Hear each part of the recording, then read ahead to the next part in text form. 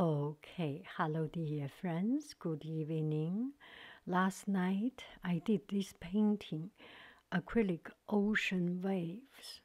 So I would like to share with you my working process and my thought on it. So to begin with, I prepare the colors. I am first not knowledgeable about color. Second, I'm not picky about color. So I choose all the blue color that is available on my in my palette, and this is acrylic.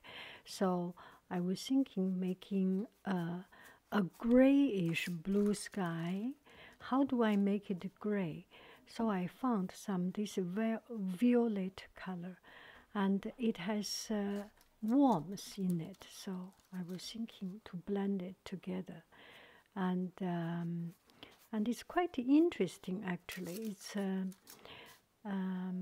It has more layer of color and more variation of color. So your hand stroke is very fast and very swift and very determined. And painting is like our human being of like people. A good-looking woman is a confident woman. A good-looking painting is a confident painting. So I, at school, when I did this painting, this kind of painting, I used a sponge. And I didn't have sponge handy, so I used some paper towel. And whatever method, be creative and get the paint on the canvas. So first layer I made the sky, and as it goes down, there are more darker color of the deeper ocean. This is the darker blue are actually what I suppose to be the water, and the top, which is not very even, that purplish, violet, and grayish, and light color are supposed to be the sky. And when you get enough color, get some color, you never get enough color actually. You start to get a wave stroke. And one thing about painting is that your hand gesture follows the movement of the subject you are painting about. I'm painting a wave, so the wave curls up. So my hand gesture is also curls up.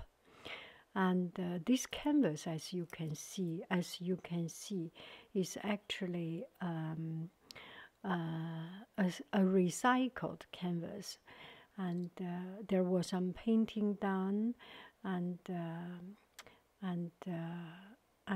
they throw it away. I covered it with white color and start to use it. And the wave, there are white strokes, because when the water moves, there are these white colors comes out. So I start to use some white, some light blue. You can use, once you have the main trend of color fixed, now you can add in some different color. For example, I have added in some white, some darker blue, and so that it has this uneven wave, right? You do not want your wave to be exactly monotone or one movement. It's actually thousands, millions, gazillions, Googleplex number of water drops moving together to make this wave. And be brave and be generous and be really generous on using the color, especially when you want to cover the darker color, the darker blue, with the white sparks. So apply a lot of color, and it's actually a clumps of color. It has a very thick texture, layers of color, and it's also very fun to to do this. And there are waves here and there. I also use some palette knife to try it. I was thinking it could be fun to use a palette knife. So that's about it. The movement and you have to follow your heart, and there is no end. What is right? What is wrong? And you get the idea what nature should be, and the rest is your experiment and your expression. Painting is like this. Before it is pretty, it is always ugly. And when I do class, when I teach class, students very oftentimes give up at the beginning because they see it is not pretty and then throw it away. Do not do this, because before it is getting beautiful, it is always ugly. The process is a walking process, is your magic. That miracle moment is you have to work it out. It's like your hair going gray. You dye it, you get a colorist to give you advice, and suddenly you are always good. You are always perfect. There is no joy. You have to suffer. You have to struggle.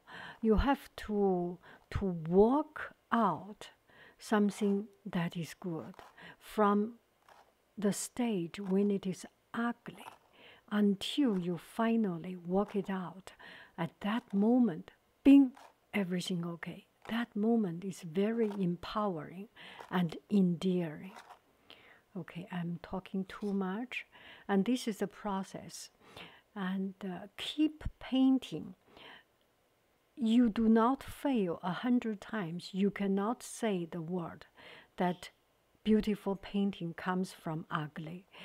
When you go to see exhibition, they are always perfect, but you do not see, we do not see the ugliness before it is getting this pretty, this good looking. So give yourself the chance, give yourself the opportunity to try to fail. Give yourself the privilege to try to fail, and give yourself the luxury to try and to fail, and be brave and get ready to fail. And that is very, very important. That is very, very powerful. Okay, thank you very much. I hope you enjoy the process. At least you can get some of the internal experience. This is the sound from the heart. Thank you very much. I love you. I really do. Do.